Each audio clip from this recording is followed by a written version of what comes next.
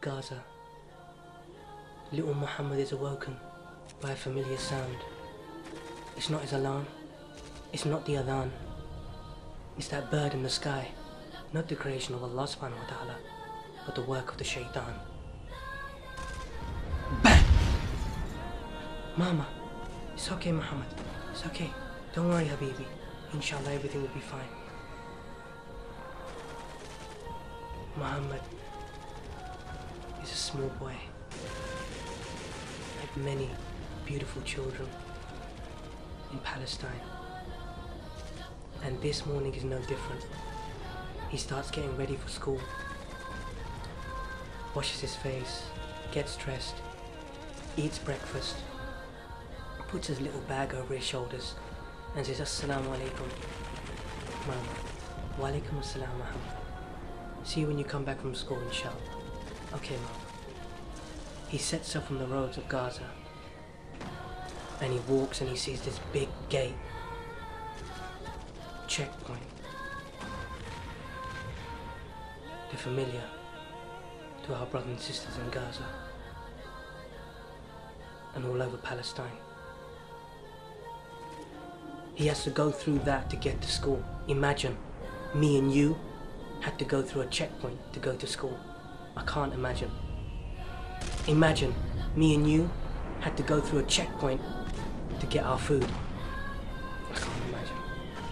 So Muhammad is searched by these big daunting men with guns. And they get his little bag and search it. What do they find? Pens, papers, and his packed lunch. They give his bag back and say, on your way. He starts walking to school, and as he gets to school, he hears a familiar sound in school and he hears a crying. He says, why is Ali crying? Oh, his father died today, Muhammad. Oh no. So little Muhammad goes up to Ali and says, Ali, I'm really sorry for your passing. Inna lillahi wa inna ilayhi raji'un. It's okay, Muhammad, thank you.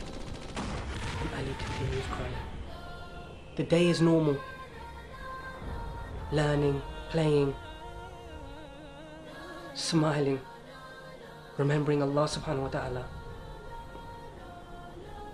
School's finished, so Muhammad sets off home. Goes through that checkpoint again, but this time, different men. I guess a shift changed.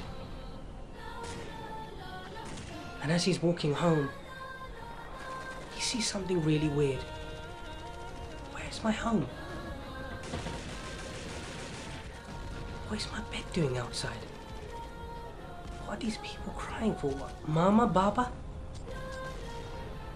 And he goes and somebody shows him on the floor. There's two bodies covered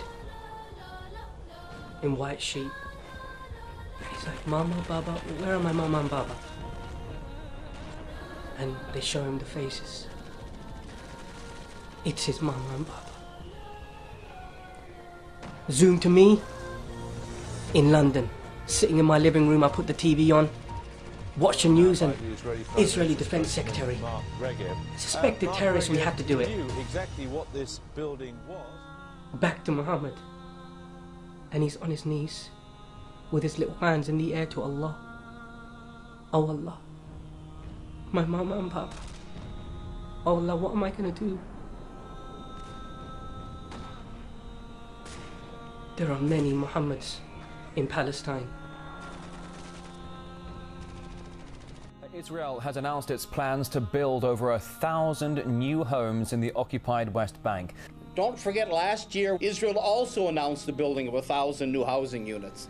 It doesn't matter. The point is that this is non-news. I mean, it's true the international community opposes Israeli policies, but it won't do anything to sanction Israel, and Israel knows it. And it knows that whether Obama's elected or Romney's elected, its trump card is the American Congress, support that Israel has from both political parties, and it doesn't care anymore. It'll do this in the light of day. Israel has eliminated the two-state solution, as it's called. It's completely imprisoned the Palestinians, and no one in the world is going to speak up against it. So but you talk about 1,000 new homes. I'm sorry to jump in, but you talk about 1,000 new homes being constructed. That is no small project indeed.